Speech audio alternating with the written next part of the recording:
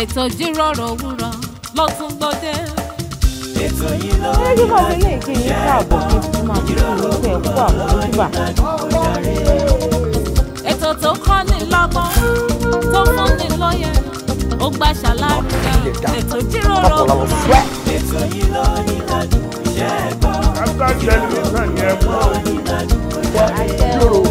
gbogbo ìkan pàtàkì láwùjọ lẹ máa bá níbẹ̀ gbogbo ohun tẹ́ fẹ́ mọ̀ nípa wọn ni wọ́n máa sọ. Most of àwọn ọmọ tó wà talented tó ní ìlú àti láti ọ̀fà society. Pẹ̀lú Ola Onabajo lórí Startimes Television Yorùbá níbi tá a ti ń ṣàfojúsùn ayé tó rẹwà. Yorùbá ní ẹ máa yí kò rẹ̀ o ẹ máa wo Startimes.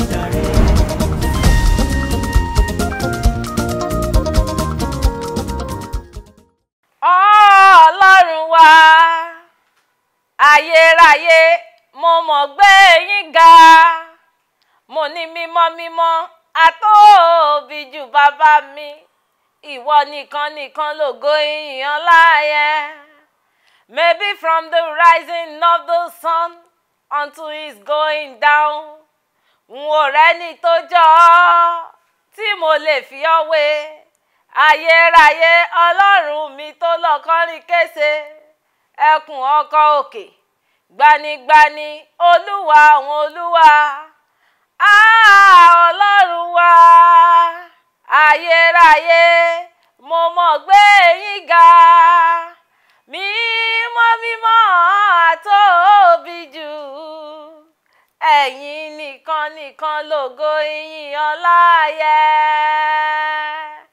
Kábíyèsí Olódùmarè Ọlọ́run àná Ọlọ́run òní Ọlọ́run títí ayé àìnípẹ̀kun mímọ́ mímọ́ àtóbijù ọlọ́wọ́ mímọ́ oníwà funfun aláyà funfun gbogbo nǹkan tiẹ̀ funfun báyìí nítorí ìwọ ní bá òkùnkùn ṣe bó ti ń wù ó kéré mọ́ ẹ̀yin nìkan náà ní ògo ìyìn àti ọlá yẹ fún nítorí ẹ̀ mo yé sọ wípé mo wá gbé yín ga mo wá yìn yín lógo mo wá ṣe yín lọ́ba ni gbogbo yín tẹ́ ti darapọ̀ mọ́ mi lóore ní ẹ jẹ́ jọ máa yin Ọlọ́run wa ayérayé Ọlọ́run tó lọ kọrin kése Ọlọ́run atóbi jù kájọ máa yìn kájọ máa gbéga nítorí pé òun nìkan náà ní ògo ìyìn àti ọlá òun ló tọ́ sí ẹ jẹ́ máa fún òun ní gbogbo ọ̀dẹ̀ tí ẹ ti darapọ̀ mọ́ mi lóore ní orúkọ tèmi ò tí yí padà Ola Onabajo ni mò ń jẹ́ ayọ̀lúwa ṣe ńlá fún mi aláṣàkẹ́tì yín gangan tí ò kọ́ mọ̀ bẹ́ẹ̀ tí mo rí pé tá a bá ti dé ní ojoojúmọ́ báyìí àwọn èèyàn jàǹkànjàǹkàn láwùjọ àwọn gbajúgbajà àwọn onímọ̀ àwọn oníṣòwò pàtàkì àwọn náà lájọ máa ń wá ṣé wá rí gbogbo tẹ́ ẹ fẹ́ mọ̀ nípa wọn pátápátá òun náà lẹ máa mọ̀ nítorí bẹ́ẹ̀ tí máa ń tẹ àtẹ̀jíṣẹ́ ṣọwọ́ sí mi pé Ọlá o bó bá ti rí ẹni tó ń ṣe irú iṣẹ́ báyìí o nǹkan báyìí ní kẹ́ ẹ bá wa béèrè lọ́wọ́ rẹ o gbogbo ohun tẹ́ ẹ fẹ́ mọ̀ nípa wọn òun náà lẹ máa mọ̀ ṣẹ́rí àlejò mi tá a tún wá jọ sọ̀rọ̀ lénìí àwọn náà ti wà nílé agodo pẹ̀lú mi wọ́n ti wà ń kalẹ̀ wọ́n ti wà ń digbí tí àsìkò bá tó ẹ máa rí ojú tiwọn. ọ̀rọ̀ mọ̀ràn kékeré tí mo kó wá fún wa lóore ní tí mo fẹ́ fi ṣí wa létí ó ní mo pe àkórí ẹ̀ ní ìyàn ogún ọdún. àwọn Yorùbá wọn máa ń sọ̀rọ̀ kan wọ́n pé ìyàn ogún ọdún ìmọ̀ ń jóni lọ́wọ́ ìyàn ogún ọdún ìmọ̀ ń gbóná fẹlẹfẹlẹfẹlẹ báyìí tí ó sì mọ jóòyàn lọ́wọ́. ọ̀pọ̀lọpọ̀ àwọn èèyàn náà máa ń béèrè pé àṣé iyán tá a ti gún látogún ọdún náà ni ó wọ̀ mọ́ gbóná tí ó mọ̀ jó wa lọ́wọ́.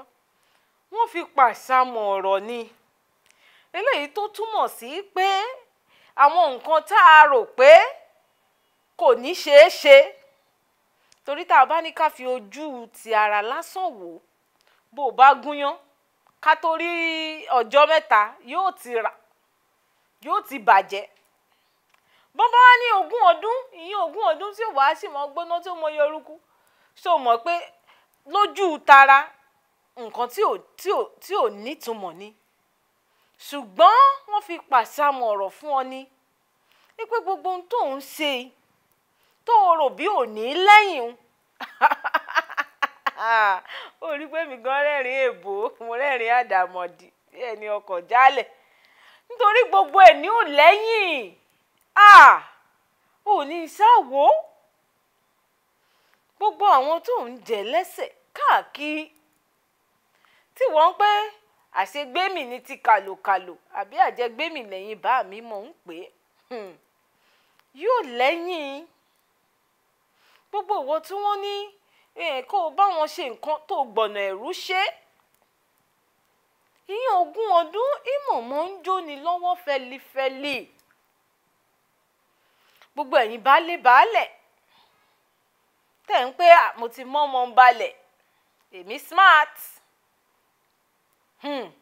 ìyẹn 20 ọdún ìmọ̀mọ́ ń jóni lọ́wọ́ fẹlifẹli ẹ dákun gbogbo nǹkan tá a bá ń ṣe lénìí ọ̀rọ̀ ọ̀tàn náà ni ó dì nígbà tó bá dọ̀la ní gbogbo ibi tá a bá ti bára wa pátápátá ìwọ tó jẹ́ ayálégbé sáyálégbé tó sì jẹ́ pé bíbú ni gbogbo aráalé wọn lè sọ̀rọ̀ kọjá lẹ́gbẹ̀ẹ́ ẹsẹ̀ rẹ ó bú wọn bí ẹni láyìn ni níjọ́ tí ọ̀rọ̀ ohun tí ó rèé dúró dì ẹ́ níbì kan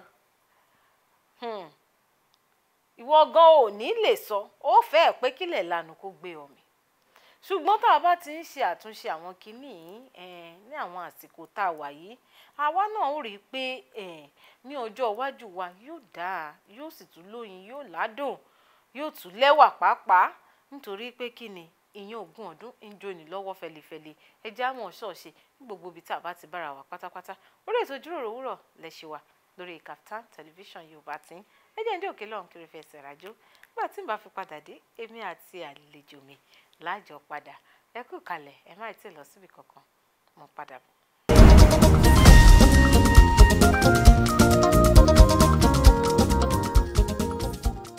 ẹ káàbọ̀ padà sórí ètò ìjíròrò òwúrọ̀ lórí Kaftan television Yorùbá tẹ̀yìn fún àǹfààní ẹ̀yin tẹ́ ṣe ń darapọ̀ mọ́ mi mo sọ fún alẹ́ kan orúkọ tèmi Ola Onabajo aya olúwa ṣeun ńlá fún mi ṣé wọ́n rí àlejò mi tí mo rẹ̀ fi jó gbé gẹ̀gẹ̀gẹ̀ sórí ìjókòó ẹni ọ̀wọ̀ ni wọ́n ẹni àpọ́nlé ni wọ́n ìyá wa sì tún ni wọ́n pàápàá ti sọ pé ọlá ò ti ń sọ̀rọ̀ ojú ẹ fẹ́ rojú wọn ẹ rí ojú wọn ìyá wa ẹ káàbọ̀ sórí ètò mà.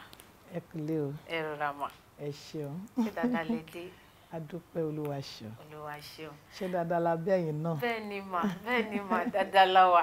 ẹ ti rí ojú ìyá wa lórí ètò lẹ́nu ẹ ti rí nígbà tí mo sọ pé ẹni àpọ́nlé ni wọ́n ẹni ọ̀wọ̀ sì tún ni wọ́n pẹ̀lú ètí wá rí ojú wọn fúnra yín báyìí ẹ jẹ́ kí mi wá ṣe nǹkan kan fún wa kí fún wọn ní àǹfààní kí wọ́n bá mi ṣe àfihàn ara wọn fún wa ìyá wa ẹ bá wa sọ orúkọ yín fáwọn aráalé ká bẹ̀rẹ̀ láti bẹ̀.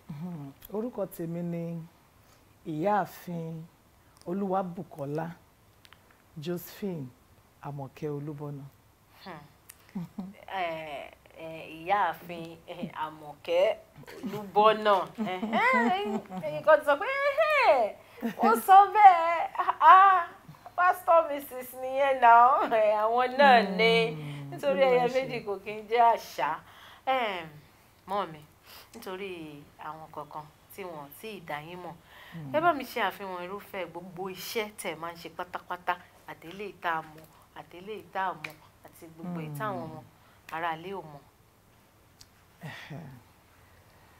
olórin ẹ̀mí ni èmi ń ṣe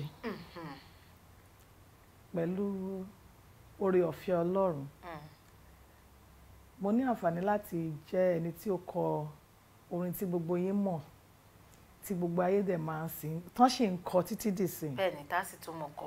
tá a sì tún mọ̀ ọkọ títí tí Jésù yóò fi dé. àmín Jésù. orin náà ni oyígíyígí ooo. Wow.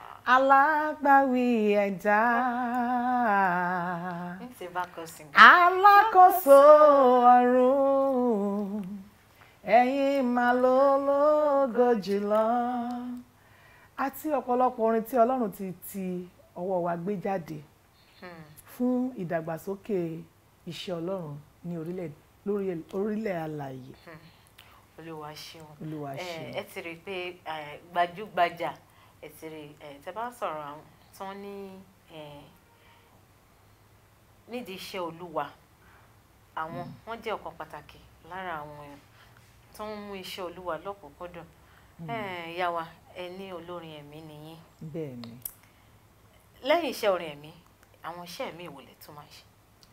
Mo tún jẹ́ agbátẹrù fún iṣẹ́ ìránṣẹ́ tí Ọlọ́run gbé lé ọkọ mi lọ́wọ́ nínú ìjọ ìràpadà ti Redeemed Christian Church of God Lagos State here.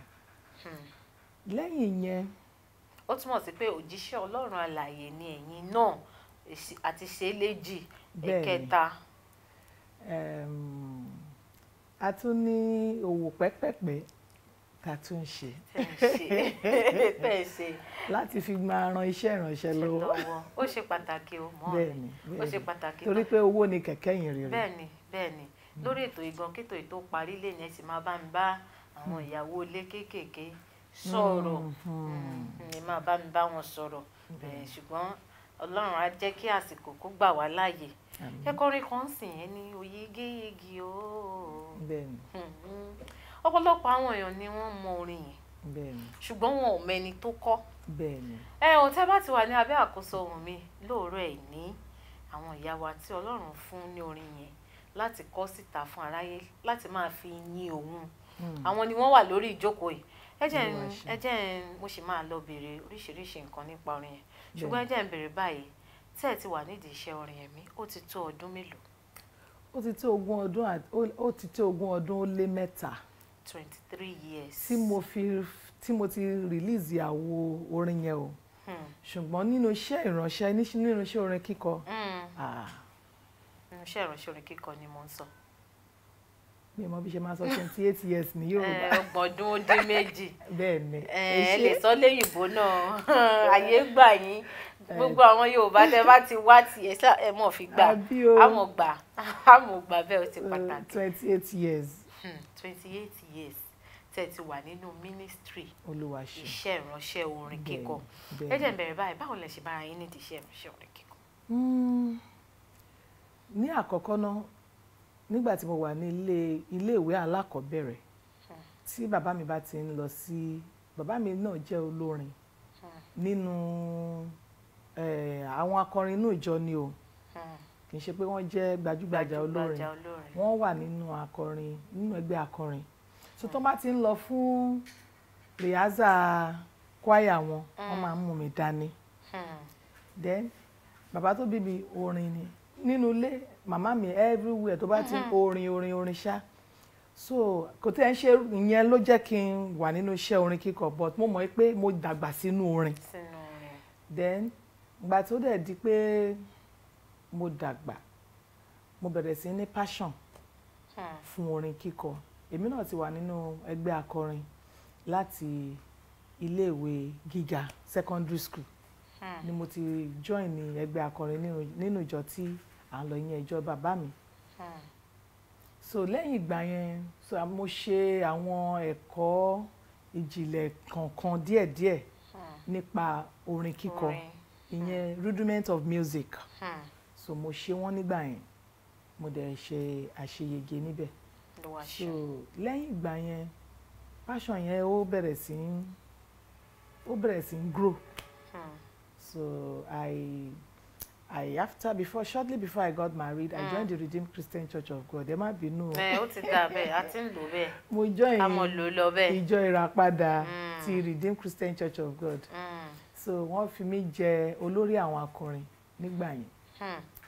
So gbogbo ìgbà yẹn mo kọ̀ rí wípé tí èmi àtàwọn agbẹ́ akọrin tá bá ti ṣe orin àdákọ tá a kọ tán pásítọ̀ á pè mí jáde á gbàdúrà fún mi pásítọ̀ mi nígbà yẹn pásítọ̀ Kọ́lá Ayédọ́gbọ́n á pè mí jáde á gbàdúrà fún mi nígbà tó yá wọ́n bẹ̀rẹ̀ sí í sọ fún wọn ní pé Ọlọ́run ń pè mí o pé mo ní ìpè màá sọ fún wọn pé irú ìpè wo lọ́lọ́run ń pè mí fún Ọlọ́run tó sọ fún yín pé mo ní ìpè á ṣàṣọrú ìpè tó pè mí fún so a máa fi ṣe bí àwàdà nígbà yẹn wọ́n ní Ọlọ́run ń pè mí nínú iṣẹ́ ìṣọ̀ránṣẹ́ orin kíkọ yìí o màá ní mo ti ń ṣe iṣẹ́ náà rẹ́dí pé ṣe bí mo ti wà nínú ẹgbẹ́ akọrin wọ́n á ní kí n ṣe pé nǹkan tí Ọlọ́run fẹ́ lò mí fún ó ju ẹgbẹ́ akọrin tí mo wà mọ́ ní because naturally I'm a shy person ṣùgbọ́n nígbà tó Ọlọ́run dẹ̀ bẹ̀rẹ̀ tó gbèsè ẹ̀dẹ̀ mo sunkún gbà yẹn màá ní gbogbo bí tí bá lọ apart from pé pásítọ̀ mi sọ ń gbà yẹn gbogbo bí tí bá lọ náà máa gbọ́ Ọlọ́run ń pè mí o mo dẹ̀ ń sá mo ń sá kẹ̀ ní ìsá mo wà nínú ẹgbẹ́ akọrin ṣùgbọ́n èmi ò fẹ́ kó ju kó kọjá level yẹn lọ. so ìgbà tó dẹ̀ di pé ọ̀tún ló sì ní everywhere mo bá lókè o ti sọ̀rẹ́ndà o mo sọ̀rẹ́ndà but báwo ni mo ṣe fẹ́ bẹ̀rẹ̀ ní gbogbo ìgbà yẹn I'm talking of early 91, 92 from 1988 to early 91, 92 so ìgbà tó mú gbogbo ìgbà yẹn Dúpẹ́ Olúlànà ni gbajúgbajà olórin ẹ̀mí tí gbogbo wa mọ̀ ní ìlú yìí àti ní òkè òkun so mo máa ń like orin wọn máa ń fún mi ní ìṣípayá tó dáa I have so much inspiration from her ministrations so ìyẹn ló wá jẹ́ kí n wò pé okay ta ni mo fẹ́ tọ̀ lọ fún iṣẹ́ ìránṣẹ́ tí wọ́n ní Ọlọ́run ń pè mí sí jẹ́ kí n lọ bá ẹni tí mo lè máa wò gẹ́gẹ́ bí àwòkọ́ṣe as a mentor so mo rántí ní ọdún náà lọ́hùn mo wá wọn lọ bí mo ṣe wọnú ọ́fíìsì obìnrin ìyẹn ní kíní ní ọ́fíìsì wọn wà ń gbà yẹn onípàn ní bus stop onípàn ní ọ́fíìsì wọn wà ń gbà yẹn bí mo ṣe wọnú ọ́fíìsì wọn tí mo kí wọn wọ́n ní kí ni mo fẹ́ bá ṣàlàyé fún wọn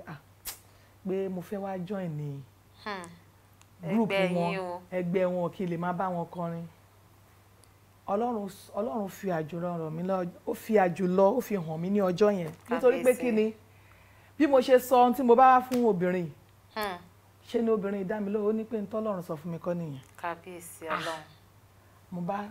mo ṣe shock mo bá wà lórí ìjókòó bẹ́ẹ̀ mo shock mo bá wọn pé kí wá lọ́lọ́run wá wí o. wọ́n ní Ọlọ́run sọ pé kémi fúnra mi kí n lọ dá ẹgbẹ́ tèmi sílẹ̀ kí n ṣe pé kí n wá join ẹgbẹ́ àwọn. kábíyèsí. mo bá ní Olúwa ẹ tún tẹ̀lé mi débi. ẹ tún wá mi débi. bí mo ṣe sọ fún màmá Dúpẹ́ Olúlànà Dúpẹ́ Ṣọ́lànà ni wọ́n nígbà yẹn kán tó di Dúpẹ́ Olúlànà mo bá sọ fún wọn pé òkè tọ́lọ́run bá tiẹ̀ pè mí pé kí n lọ dá ẹgbẹ́ tèmi sílẹ̀ mi ìmọ̀ nǹkan kan ọmọdé ni mi ìmọ̀nà tí mo fẹ́ gbé gbà ẹ tọ́ mi sọ́nà ìdí pàtàkì tí mo fi wá pé kí n tiẹ̀ máa tẹ̀lé ẹ̀yin náà kí n learn one or two things kí n tó lè sọ pé mo fẹ́ wá dá ti tèmi sílẹ̀ bí wọ́n ṣe gbà mí láyé ni. The rest wá darapọ̀ mọ́ wọn is history. ṣeun ìyá wa ó gbogbo yín tẹ̀ wá létẹ̀ tí mo ìyá wa mọ̀mí Olúbọ́nà tẹ̀ wọ́n bá ìyá ìyá tẹ̀ sì fẹ́ mu báwo náà ṣe bẹ̀rẹ̀ iṣẹ́ ìránṣẹ́ orin kíkọ wọ́n sì ń tò fún wa ní sísẹ̀ntẹ̀lé ó sì dá mi lójú pé ẹ̀yin gan ẹ̀ ń fi ẹ̀mí ẹ̀ fi ń bá wọn lọ mọ́ mi ọ̀rọ̀ pọ̀ tèmi àti yín ó jọ sọ lórí ètò lè náfẹ́ dé òkè lọ́hùn mo fẹ́ kẹ́ ẹ sinmi díẹ̀ orin wo lẹ fẹ́ ká lọ wò nílé ká fi ẹsẹ̀ rajó kẹ́yìn fi sinmi ìṣẹ́jú kan nínú ilé agodo wa ń bí orin wo. orin tí mo fẹ́. ẹni tó bá ti wù yín kò bá jẹ́ lára àwọn àwo orin ti yín kò bá jẹ́ ti ẹlòmíì èyí tó bá ti wù yín. tẹ bá ti ní àwọn orin tèmi ó yá èwo nínú ẹ̀. kò bá jẹ́ Òyìgì kò bá Ìjì Òkun. ó wà lórí YouTube àbí. bẹ́ẹ̀ ni mà kódà Ìjì Òkun wà lórí YouTube Òyìgì náà wà lórí YouTube. gbogbo ẹ̀ náà láàní àyè láti lè wò. Olóore kàǹkà. èwo lẹ fẹ́ nínú gbogbo ẹ̀ ó yẹ ẹ̀mú kan. Olóore kàǹkà ìyẹn ló ṣe trend Olóore kàǹkà. ó dáa ìyá wa ní ká lọ wo Olóore kàǹkà láti ọwọ́ kí ni orúkọ tá a máa rí lórí YouTube. Bukola Olubona. Bukola Olubona. Òyìgì. ká lọ wo Olóore kàǹkà ká fi fẹsẹ̀ rajó lé tá a bá padà dé èmi àti ìyá wa a sì máa sọ̀rọ̀ tó pọ̀ ẹ kú kalẹ̀ má ti lọ síbi kankan à ń padà bọ̀.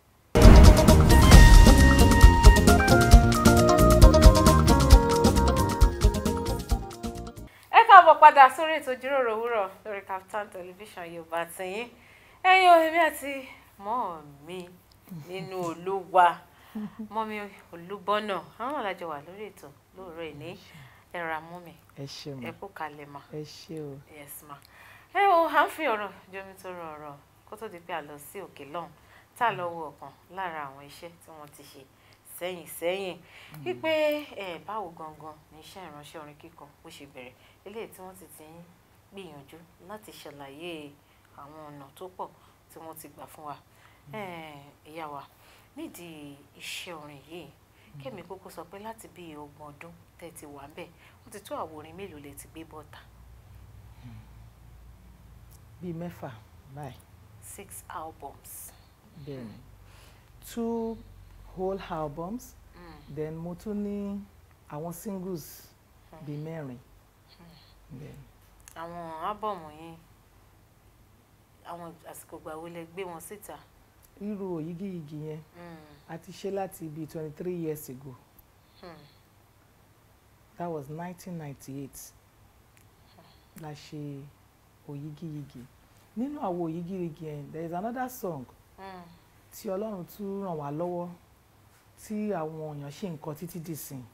Ìyẹn ni a mọpẹ́ wá fún Ọlọ́run wa torí oore rẹ̀ láyé wa àkàìkà tán ni títí la ó máa yìn ọ́. Ẹ ṣé o bàbá Ọlọ́run ìgbàlà ẹ má ṣe o, Ọlọ́run ìgbàlà ẹ má ṣe o. A dúpẹ́ lọ́wọ́ Ọlọ́run. Ọlọ́run àtúbọ̀ máa ràn yín lọ, èmi sì tún jó lọ. Mo ti fẹ́ máa jó lọ mọ́ mi. Nínú ìkejì náà orin tí Ọlọ́run dẹ̀ ṣe ràn wá lọ́wọ́ táwọn èèyàn dẹ̀ ṣe ń jàǹfààní ẹ̀ títí di àkókò yìí náà ni Jehovah Jehovah Jehovah Jehovah. Somebody say Jehovah, Jehovah, Jehovah, Jehovah, Jehovah. We thank God for inspiration. Olúwa ṣeun. Àwọn singles tẹ̀sí wá ní ẹni singles bíi 4. Kí ni ó dé tẹ̀ tí wàá gbé àwọn orin mi síta? Ìdí ni wípé a rí pé ẹ̀rọ ayára alújára àbí social media ó ti override such producing album these days. So ngbà tó dẹ̀ yẹ pé singles tá máa ní kájù sórí afẹ́fẹ́ òun ni single yẹn. So tóní bá ti wá bẹ́ẹ̀ akọ́jù síbẹ̀ ni, tóní bá ti ń yọ akọ́jù síbẹ̀ ni. So a dúpẹ́ lọ́wọ́ Ọlọ́run. Ọlọ́run ràn wá lọ́wọ́. Ẹ̀yin tí ẹ ti wà nídìí iṣẹ́ orin ṣé wọn àsìkò ìgbà tẹ́yin bẹ̀rẹ̀ sí ní kọrin yẹn ọ̀pọ̀lọpọ̀ èèyàn kò tí ì dàbí ìtìsín tó jẹ́ pé àti irú wá àti ògìrì wá àti oríṣiríṣi bó bá jà ti lè gbé microphone tó ti lè kọ praise and worship ní ṣọ́ọ̀ṣì tó lè kọ́ látòkè dé parí ó ti di olórin ẹ̀mí ní social media tó dálẹ̀ ó pẹ̀lú nìyẹn. Ní ìbéèrè mi tí mo wá fẹ́ béèrè lélẹ̀ pé ní àsìkò ìgbà tẹ́yin bẹ̀rẹ̀ sí ní kọrin yẹn kí lẹ ṣe rí iṣẹ́ orin ẹ̀mí sí àti ìsìn? Ṣé rí kí Ọlọ́run kó ṣàánú gbogbo wa. Àmín Jésù. Nígbà yẹn iṣẹ́ orin ẹ̀mí kì í ṣe nǹkan tí èèyàn kan máa kàn déédéé dìde pé mo fẹ́ máa ṣiṣẹ́ yìí. Kábíyèsí. Because just like bí mo ṣe ṣàlàyé lẹ́ẹ̀kan pé gbogbo ibi tí bá dé apart from pé gbogbo ibi tí bá dé wọ́n sọ fún mi pé kí ló dé tí mo ń jíṣẹ́ fún mi pé kí ló dé tí mo ń sá. Mo jẹ gbagidi kí n tó sọ pé ó yá Olúwa mo surrender. Mo jẹ gbagidi. I waited for the fruit of the womb. Wow. Ojú ọmọ pọ́n mi. Kábíyèsí. Mo bẹ̀rẹ̀ ẹkún oṣooṣù. Ṣùgbọ́n ó dé level kan mo wọnú agreement pẹ̀lú Ọlọ́run pé tó bá lè ṣe fún mi ṣé orin lẹ fẹ́ kí n máa kọ mo máa kọrin fún yín dádì.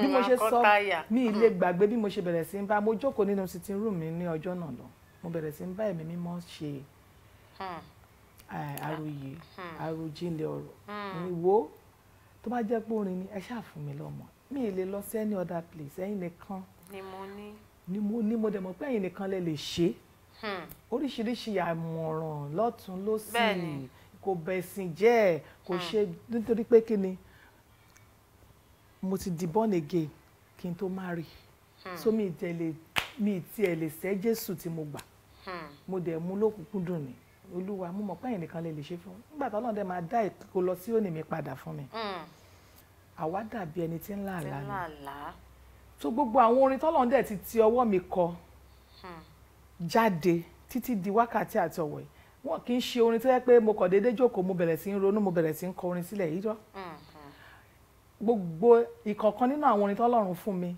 ó wá pẹ̀lú àwọn ìrírí tí mo go through mo rántí nígbà yẹn èèyàn kan wá mi wá láti odidi wọ́n gbọ́ orin yẹn torí the cross nígbà tí mo release Oyigiyigi the cross fẹ́ gbé ńgbà yẹn wọ́n wá marketing manager wọ́n wá ó trace address tó wà ní orí leaflet cd cassette ní nígbà yẹn ó trace ẹ̀ wá mi wá sínú oko Èjìgbò là ń gbé ńgbà yẹn ó wá èmi àtọkọ mi bẹ̀rẹ̀ sí wúra wa lójú ó lóun ní marketing manager the cross and the cross was the only record label tó ń gbé Orin Emi nígbà yẹn kábíyèsí so ó trace wá ó wá sọ ó náà máa fẹ́ rí mi ní ọ́fíìsì wọn wípé pé àwọn fẹ́ bá mi sọ àsọyé ọ̀rọ̀ aṣáàrí mi àtọkọ mi fún wọn ní date àbálọ̀dọ́rọ́kọ mi ní ọ̀gá mi bẹ́ẹ̀ni in fact he was my choir master before we got married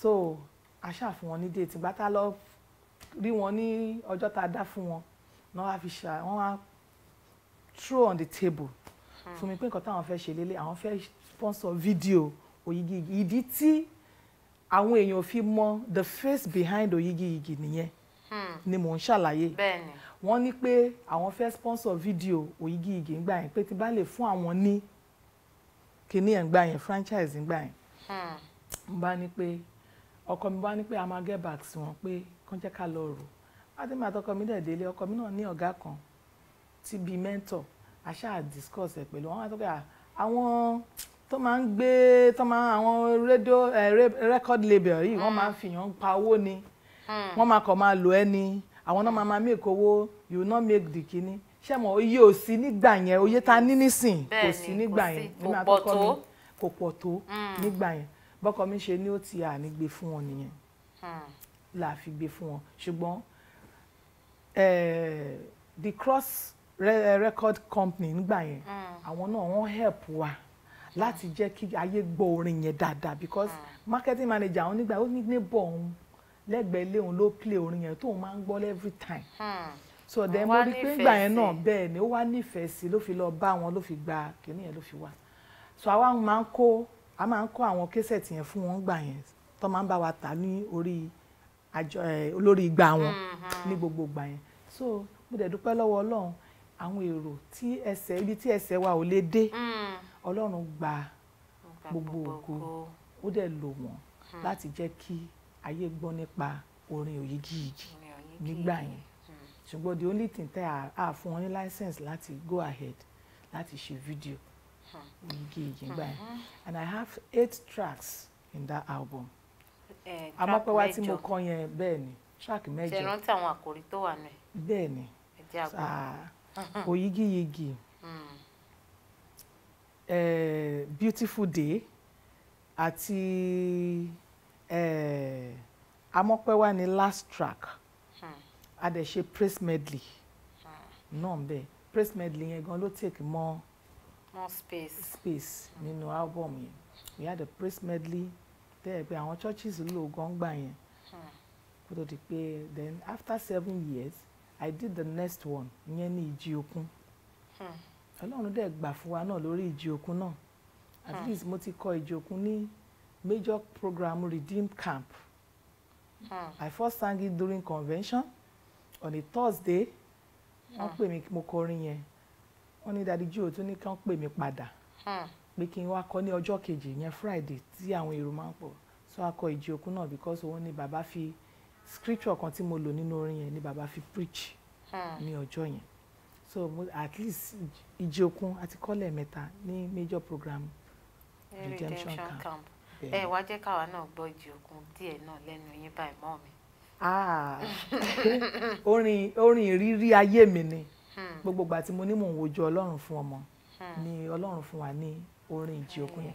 Èmi kì yóò bẹ̀rù Ìjì Òkun tàbí agbami ayé èmi kì yóò bẹ̀rù Ìjì Òkun tàbí agbami ayé nítorí pé bàbá mi ló lọ́kọ̀ ó sì mọ̀ pé mo wà nínú ọkọ̀ nítorí pé bàbá mi ló lọ́kọ̀ ó sì mọ̀ pé mo wà nínú ọkọ̀ nítorí pé bàbá nítorí pé bàbá nítorí pé bàbá nítorí pé bàbá mi ló lọ́kọ̀ ó sì mọ̀ pé mo wà nínú ọkọ̀ bírè ìje ní tilẹ̀gùn o oore ọ̀fẹ́ rẹ kò má yí padà bó ti wù kíjì ayé kó lè tó o ìdákọ̀ró mi kò mà níyẹ̀ o mo dúró lé ọ Krista pátá mo dúró lé mo mà dúró lé ọ Jésù mi o ilẹ̀ mìíràn ìyanrìn ni.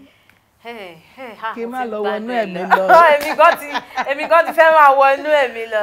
Olúwa ṣe o. Bàbá mi ló lọ́kàn ó sì mọ̀ pé mo wà nínú ọkàn.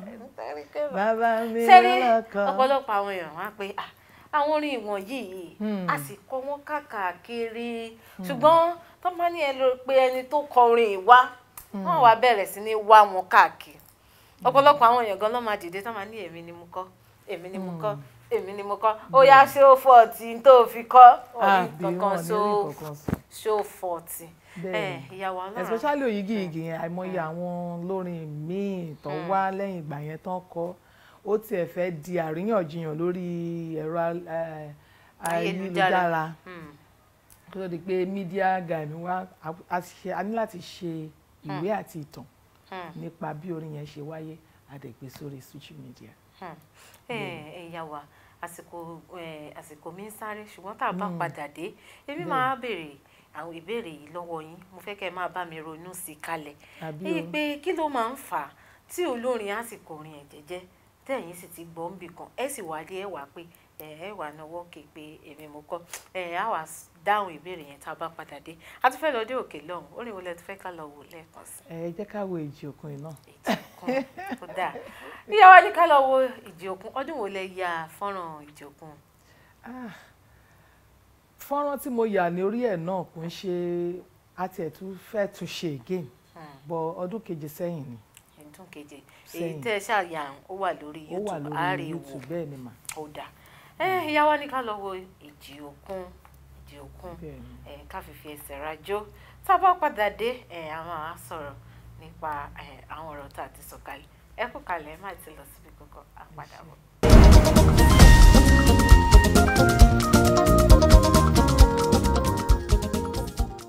Orí ètò Ìjíròrò Òwúrọ̀ lẹ ṣe wà lórí Kaftan television Yorùbá àtẹ̀yìn ó ga jù mo ṣe ń ju apá ni mò ń ju ẹsẹ̀ gbogbo yín tẹ̀ mọ ẹni tó kọrin òun lèmi ti gbé ojú wọn síta fún yín ẹni tó kọrin òun nù ìyá wa káàbọ̀ ẹ kú ìjókòó lórí ètò ẹ̀rọ rama ó dà pé èmi ń gbádùn yín lórí ètò lẹ́ni bẹ́ẹ̀ dẹ̀ rí mo mọ̀ pé àwọn aráalé náà wọ́n ń kó yín jẹ àwọn náà ń gbádùn yín wọ́n sì ń tẹ̀lé yín bẹ́ẹ̀ sì jọ ń sọ̀rọ̀ mo mọ̀ pé àwọn náà sì tún rí ẹyọ kan tàbí méjì mú dání nínú gbogbo ọ̀rọ̀ tá à ń sọ èmi à ń sọ̀rọ̀ lọ nípa iṣẹ́ ìránṣẹ́ tiyín iṣẹ́ orin àti sọ àwọn àwo tẹ́ ti gbé jáde àwọn ilé tí ẹ̀ ń ṣiṣẹ́ lé lórí lọ́wọ́ àyè máa mẹ́nu débẹ̀ ṣùgbọ́n mo béèrè kékeré kan kó tó di pa lọ sókè lọ pé kí ló máa ń fà irú nǹkan tẹ́ ló ṣẹlẹ̀ táyìn nílò láti ṣẹ̀ṣẹ̀ tún máa kọ lẹ́tà sí abẹ́ orin tẹ́ ẹ kọ tí Ọlọ́run fún yín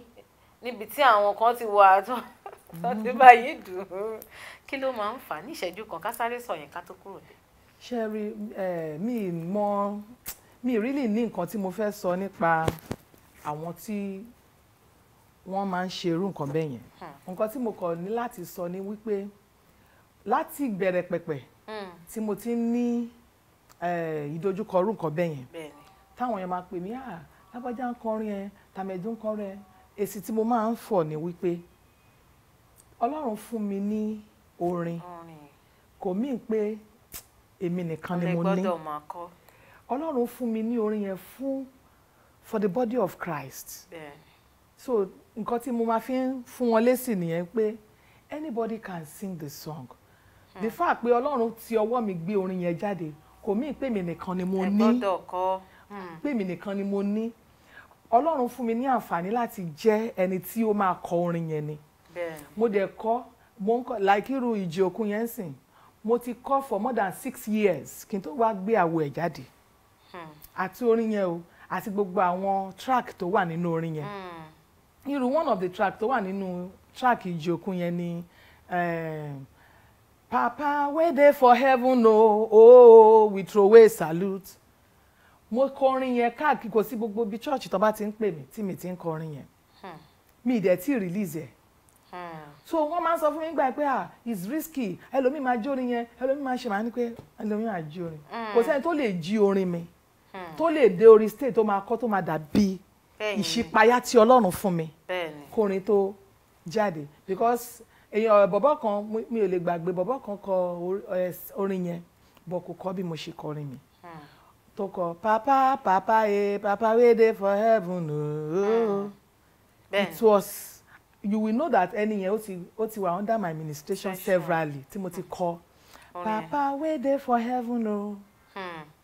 àwọn yà tún ní káwọn tún rí gba ọ̀nà bíi díẹ̀díẹ̀. but mo máa sọ fún àmà ẹ wá ti sọ fún àmà ní ẹ lọ gbọ́ ti tèmi tẹ bá gbọ́ the inspiration is there the Holy Spirit's inspiration is there because nǹkan tí mo fẹ́ kí àwọn olórin ẹ̀mí kán máa take notes ní pé tá bá fẹ́ kọ orin ẹ̀mí nǹkan tó ṣe pè wá ní olórin ẹ̀mí kí ni ìtumọ̀ ẹ̀mí yẹn à ń ṣe olórin lásán àìmọye olórin pọ̀ wọ́n wá define tiwa pé olórin ẹ̀mí so ìyẹn túmọ̀ sí pé tí a bá fẹ́ kọ orin a gbọ́dọ̀ ní ìṣípayá láti ọwọ́ ẹ̀mí mímọ́ tó máa fún orin yẹn ní backing ìyẹn gangan ló máa ń touch because music has to do with the soul of a man music ó máa ẹ̀mí ọkàn ló máa ń bá lò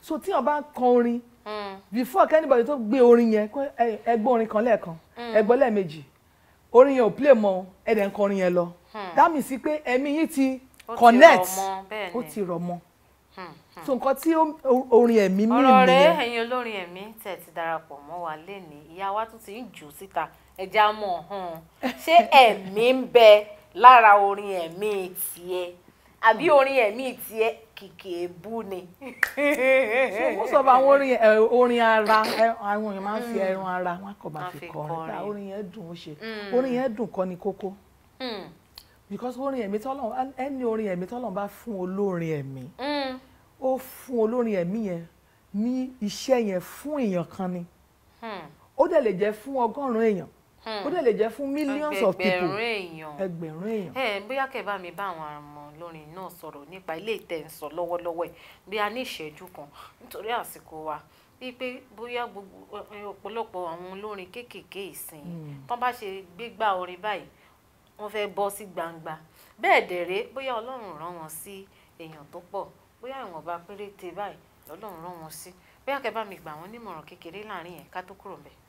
ìmọ̀ràn kékeré tí mo lè gbà wọ́n ni wípé kí àwọn olórin ẹ̀mí just like nǹkan tí mo ṣàlàyé sí pé olórin ẹ̀mí gbọ́dọ̀ kọrin nínú ẹ̀mí mímọ́ ẹ̀mí mímọ́ o torí oríṣiríṣi ẹ̀mí ló wà then mo di olórin lénìí mo dẹ̀ fẹ́ já gbangba lẹ́sẹ̀kẹsẹ̀ ètò Ọlọ́run ò rí bẹ́ẹ̀ o there is always a process if you are coming from God tó bá yẹ pé Ọlọ́run ló pè ẹ́ tó rán ẹ níṣẹ́ lóòótọ́ a gbọ́dọ̀ sáré ju Ọlọ́run lọ we must come according to the order of God and nǹkan tó bá jẹ́ ti Ọlọ́run kò kí ń dédé boom kó ru jáde bẹ́ẹ̀ irọ́ láíláí there is always a process you must go through the process and the process is not always palatable.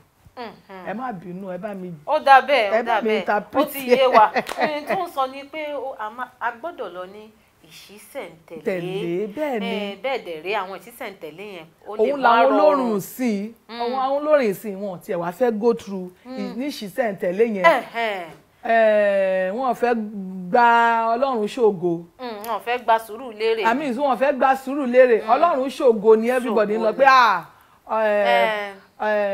Ọlọ́run tèmi pana sharp ni kí náà tẹ̀ máa ń pè sí sharp kíní kò rí bẹ́ẹ̀ òun la ṣe máa rí pé agbórúkọ yẹn lénìí kó tó di bíi how many 2 years orúkọ ti lọ́lẹ̀ ẹlòmíà tún wá pé òun fẹ́ tẹ́ tòun dì ṣe rí ìjọba ọ̀run ti di àfagbára wò. ọ̀pọ̀lọpọ̀ àwọn tí wọ́n tún ṣe kínní wọ́n tún kó bá ayé wọn pé a ò lè dúró lásán. kọ́lọ́run kó ṣàánú wa àwọn ìránṣẹ́ Ọlọ́run kan tún wà torí pé kì í ṣe gbogbo ìránṣẹ́ Ọlọ́run tá a rí lórí altar ni Ọlọ́run pè àwọn kan wá kí n da òróró lé ẹ lórí àwọn òróró pana sharp tó máa dà at the end of the day ṣe rí kọ́lọ́run kó wa yọ mo máa ń ní bọ́dì yẹn and I used to pray seriously about it but God àtàwọn tó wà ní wrong place tí wọ́n rò pé àwọn wà ní ọ̀nà tí wọ́n dẹ̀ sí lójú ọ̀nà kábíyèsí Ọlọ́run tó dẹ̀ ń ṣe tọkàntọkàn pé ọ̀nà làwọn wà yìí kẹ́mi mímọ́ jàre kó ṣàbá wa fọwọ́ tọ́ wọn kó bá wa dá wọn padà sí ọ̀nà ojú ọ̀nà kó bá wa mú wọn kúrò kó má ṣègbè sí ọ̀nà kó má ṣègbè sọ́nà parun ìyá wa a sì máa tún pè yín wá lọ́jọ́ míì tẹ́ máa bá wa sọ̀rọ̀ tó pọ̀ ṣùgbọ́n ní báyìí tẹ́ ń béèrè kí ni àwọn nǹkan tẹ́ ń ṣiṣẹ́ lé lórí lọ́wọ́ tó ń gbóná fẹlifẹli. ó ga àwọn iṣẹ́ tá a ṣe pọ̀ gan o for example mo ń ṣiṣẹ́ lórí àwọn orin tuntun míì at least mo ṣì ní bíi 8 tí mo ń ṣiṣẹ́ lé lórí báyìí then mo fẹ́ ṣe my birthday is this month by the grace of God so mo fẹ́ ṣe orin ìwé orin àwọn orin hymns mo fẹ́ ṣe tí máa lágbára Ọlọ́run tá máa jù sáfẹ́fẹ́ ní ọjọ́ birthday yẹn nǹkan tí mo tún plan nìyẹn then I'm doing some other projects concerning the nation Nigeria because ọmọ Nigeria rere ni mí kò sí ẹni tí inú ẹ̀ máa dùn bí gbogbo nǹkan ṣe ń lọ ní ìlú yìí I've always been having burden. I don't know why God is giving me that burden for this nation. I don't know why. I've had many opportunities to relocate from this country, but because of the burden God has put in me, and I thank God for my husband. Táwọn náà dẹ̀ jẹ́ agbátẹrù iṣẹ́ ìránṣẹ́ t'Ọlọ́run gbélé mi lọ́wọ́. So he's giving me 100% support. Bá mi ẹ ṣeun adúpẹ́ akúntún wà ẹ̀yin náà lórí ètò ìjíròrò òwúrọ̀ àmọ́ retí yín lọ́jọ́ kan ní kò pẹ́ àwọn ọmọ mi ti ń jẹ lẹ́nu látàárọ̀ pé ọkọ mi ni promoter mi o ọkọ mi ni number 1 fan mi ọkọ mi ni producer mi o orí mi sì ń wú jọ̀ràn nítorí àwọn alárédè gan táwọn à ń ta nísìnyí wọn lè sọ̀rọ̀ odidi ọjọ́ kan kẹ́ gbọ́n ọkọ̀ wọn ń bẹ̀ tó ká máa sọ pé ẹ̀yin tẹ́ ẹ ti dàgbà nínú ìgbéyàwó tí gbogbo ẹ̀ sì tún lọ bẹ́ẹ̀ àsìkò mi sì ti sáré mo ṣèlérí kan lẹ́ẹ̀kan pé ẹ máa bá mi bá àwọn obìnrin sọ̀rọ̀ àwọn obìnrin nínú bí akin fún yín ní àǹfààní yẹn ìṣẹ́jú kan ẹ bá mi bá àwọn obìnrin sọ̀rọ̀ gbogbo tó Ọlọ́run bá fi sí yín lọ́kàn láti bá wọn sọ ẹ bá ń bá wọn sọ.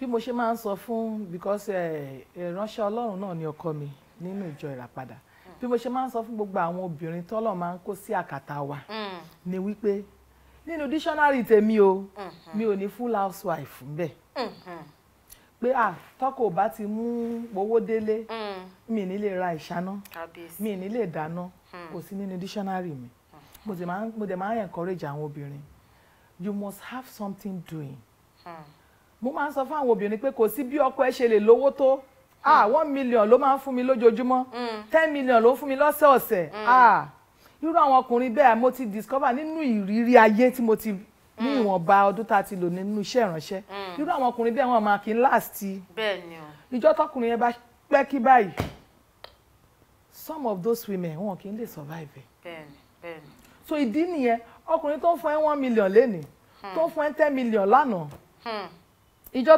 tó bá sáfẹ́rẹ́ díẹ̀ tó kù díẹ̀ kó tó fọkùnrin yẹn tó bá wá bẹ tó bá ní kó fún òun ní 500,000 tó bá rí kó jáde ìjà kankan máa bẹ̀rẹ̀ nínú ilé yẹn ni. bẹ́ẹ̀ ni ó ti dínà náà. so tó bá ti ń fún ẹ léye yẹn tó kí ló ń fi owó yẹn ṣe. you must invest. tọkùnrin bá ti ń fún ẹ ní owó tó fún ẹ lówó tó owó bẹ́ẹ̀ yẹn má fi gbogbo ẹ̀ má fi raṣọ má fi gbogbo ẹ̀ fi ṣerun má fi gbogbo ẹ̀ fi jẹun. Invest. There are so many things we can invest on. Bẹ́ẹ̀ni. Mo máa invest. Ọkọ mi gbà kan, ó sáfẹ́rẹ́ díẹ̀ fọ́kọ mi. He was jobless. He's a professional man. He has 3 professional certificates. But iṣẹ́ ọkọ̀ wa ni. Ó sọ fún mi gbà yẹn. Lọ́dún náà láníà, má worry kó tó 3 months máa ríṣẹ́. But iṣẹ́ wa first year, kò wá second year, kò kò wá ń tọ́ di ẹ̀ kò yá fọ́ọ̀tì ẹ̀ ṣùgbọ́n pẹ̀lú ògo Ọlọ́run Ọlọ́run à ń sanwó ilé à ń jẹun mọ́tò ọkọ mi kò gorí odó rí so it's because ọkùnrin tó bá ní tó ti ń ṣe fún ẹ níjọ́ tí ò bá sí lọ́wọ́ ẹ̀ he will want to depend on you you must be able to cover up. So that is why obìnrin náà tí n bá lo mi ìmọ̀rúkọ àwọn ẹni tó máa ń lò sí ẹ má bínú mà mi lò wọ́n so mi ìmọ̀ lò so máa gbọ́ iye báyìí iye kan náà báyìí ẹ fi lè ra orin 150,000 yẹn tí bá dà sínú ṣọ́ọ̀bù mi ó máa ṣó. aṣọ ẹ ṣeun ìyá wa ẹ ṣeun mo ti sọ lẹ́ẹ̀kan pé gbogbo ọ̀rọ̀ tí èmi àti yín jọ fẹ́ sọ lénìí a lè sọ tán ṣebí tí n bá tún pè yín lọ́jọ́ mi ẹ wà. lágbára Ọlọ́run ìyá wa ti ṣèlérí fún mi wọ́n ní pé àwọn máa wá ẹ jẹ́ ṣe báyìí bá mi sọ ibi táwọn ará létí lè bá yín pàdé lórí Facebook lórí Instagram lórí YouTube àwọn kọ̀ọ̀kan tán ṣì ní ọ̀rọ̀ kan tàbí méjì tí wọ́n fẹ́ tẹ àtẹ̀jíṣẹ́ ṣọwọ́ sí. lágbára Ọlọ́run you can always get me ẹ bá mi pàdé lórí Facebook mo wà lórí Facebook mo wà lórí Instagram mo wà lórí YouTube mo dẹ̀ wà lórí all social media platforms ni mo wà with the name just Google Bukola Olubona. Bukola Olubona. That's my name on Facebook. That's my name on social media. Ẹ ṣeun ìyá wa ẹ jẹ́ kí mi wá ṣe báyìí ẹ máa ronú sí orin kan tẹ́ ẹ máa fi dágbére fún wa pátápátá lórí ètò ẹ máa bá mi ronú sí sílẹ̀ Yorùbá máa sọ̀rọ̀ kan wá ní kì í dùn púpọ̀ ṣókí òun náà ni ọbẹ̀ oge ṣùgbọ́n eléyìí tẹ̀yin bá lè rí mú dání ń bẹ̀ tẹ́ lè rí fi jẹ̀kọ́ ìyẹn gangan ní kókó ó sì dá mi lójú pé ẹ ti rí ọ̀pọ̀lọpọ̀ gbámú lórí ètò pẹ̀lú èmi àti ìyá wa léni orúkọ tèmi ò tí ì yí padà Ola Onabajo ni mo ń jẹ́ ayálúwa ṣeun ńlá fún mi aláṣàkẹ́ ìsìn gangan tí ò kọ́ mọ́ ọmọ ẹ̀yọ́ kan bíi 1 million ẹ ṣe ìyá wa ìyá àtúwá mi wọ́n jẹ́ kó rí mi ó mọ́ òwú tẹ́ bá fẹ́ pàdé mi lórí gbogbo social media handles tọ̀dọ̀ mi náà Onabajo Ọláwálé náà ni Onabajo Ọláwálé Facebook Instagram Twitter YouTube Onabajo Ọláwálé tó bá jórí Kaftan television Yorùbá lẹ ti fẹ́ bá wa sọ̀rọ̀ at Kaftan TV Yorùbá ẹ tẹ gbogbo àwọn àtẹ̀jíṣẹ́ yín ṣọwọ́ sọ ẹ lọ subscribe lórí YouTube channel wa kẹ́lẹ̀ máa rí gbogbo ètò wa tá a bá ṣe ń jù sí yín lọ́lọ́kan ìjọ̀kan tẹ bá tẹ̀ wá ní ọ̀rọ̀ kan tàbí méjì tẹ fẹ́ bá wa sọ ẹ tẹ àtẹ̀jíṣẹ́ ṣọwọ́ sí wa a máa rí bẹ̀ a sì máa dá yín lò kó tó wá di pé mo máa sọ pé eré àtayọ̀ ni màá fi pàdé yín lóòrọ̀ dá yíyá wa wọ́n máa fi ohun wọn yẹn wọ́n máa fi dágbére fún wa lórí ètò lẹ́nu. Orin tí mo fẹ́ kọ náà ni latest single tí mo ṣe jù sórí afẹ́fẹ́.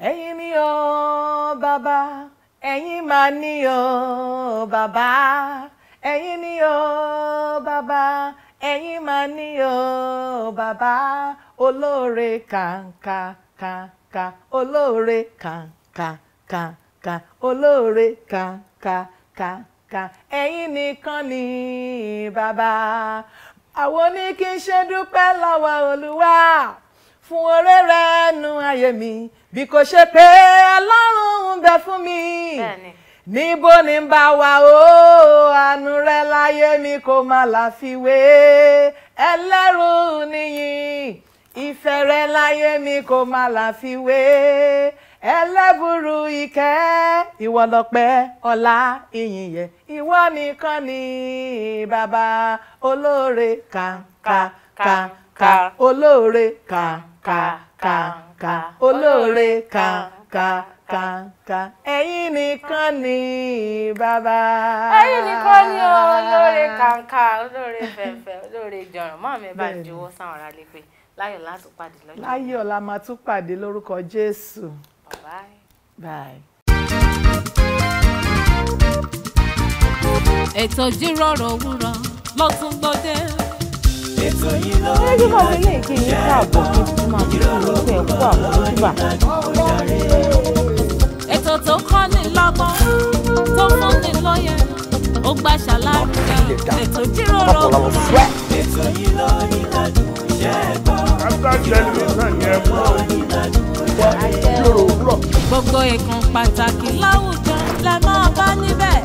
Gbogbo ohun tẹ́ fẹ́ mọ̀ nípa wọn ni wọ́n máa sọ. Most of àwọn ọmọ tó wà talented tó ní ìlú àti láti ọ̀fà society.